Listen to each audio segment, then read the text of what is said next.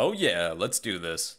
Alright, the static modifier. The static modifier is used to declare a static member, one which belongs to the class itself rather than any one specific object. I have a class named Car. Cars have a field named model, and a constructor to assign a model when we instantiate a car object.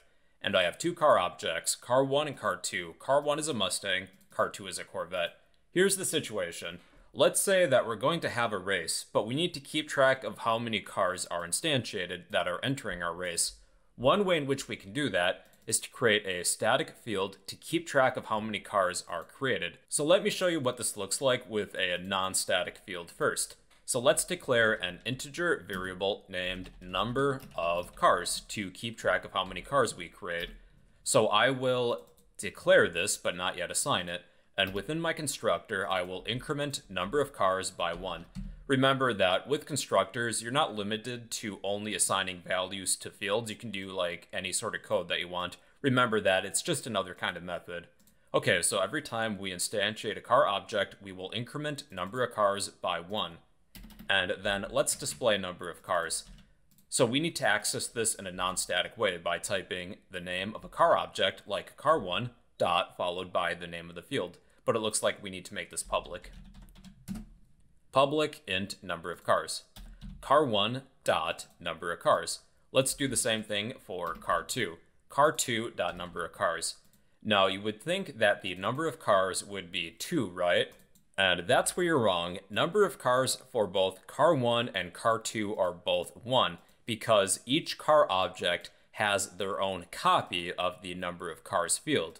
And within the constructor, when we increment each copy of numberOfCars, well, it's only ever going to be a maximum of 1.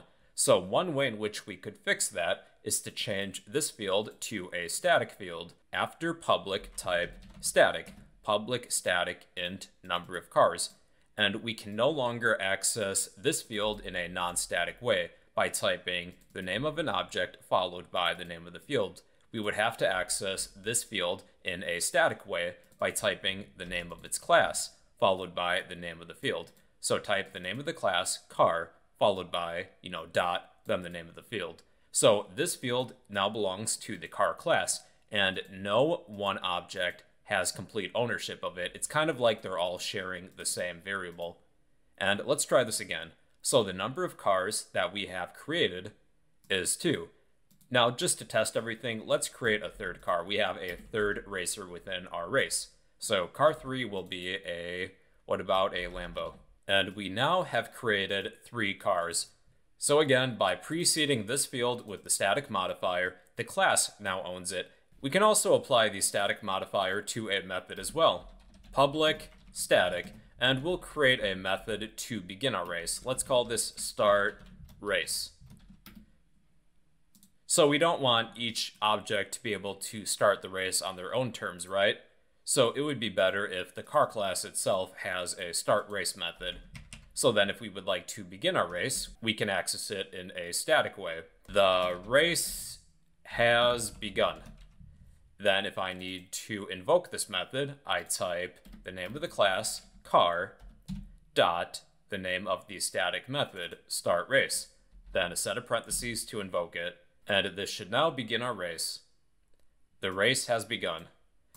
And then you can also apply the static modifier to a class itself, but then you can't instantiate objects from this class. You can see that we're getting errors. Cannot declare a variable of static type car. So that's kind of like the deal with the math class. In order to use a method of the math class, we wouldn't create like a math object, right? Like math1 equals new math, right?